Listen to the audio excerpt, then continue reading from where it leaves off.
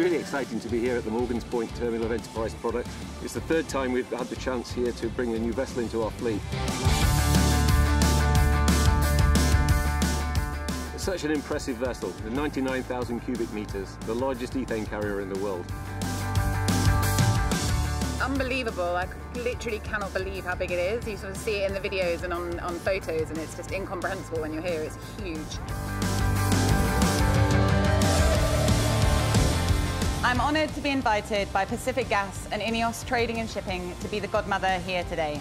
I hereby name this vessel Pacific INEOS Belstaff, and I wish for calm seas and safe sailing for her and her crew wherever she may trade. Funnily enough, I haven't launched the ship before, but I was delighted to launch this one. Thank you very much. Bon voyage. Well, I'm not sure how it normally works, but I did a speech down on the dock, and then I was allowed to go up onto the deck of the boat and smash the bottle of champagne actually directly against the hull, which was pretty cool. It felt like actually a really nice environment, phenomenal, big. I'm amazed that such a small crew can run such a huge ship, and just the amount of technology and innovation and the sort of feat of engineering that goes into something like that, it's quite mind-blowing.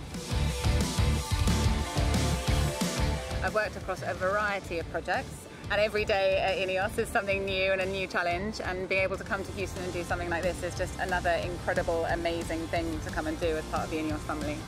Thank you for naming our vessel. Thank you very much indeed for having me. Introducing this new vessel to our fleet is a clear sign of our commitment to develop that floating pipeline and deliver more ethane to our crackers in Europe and to develop the trading business that we have in the rest of the world. It's a phenomenal company to work for. It's something that I'm really proud to be a part of, and the size and scale of something like this ship just shows the kind of ambition and the scale of what the business can do and achieve when it puts its mind to it.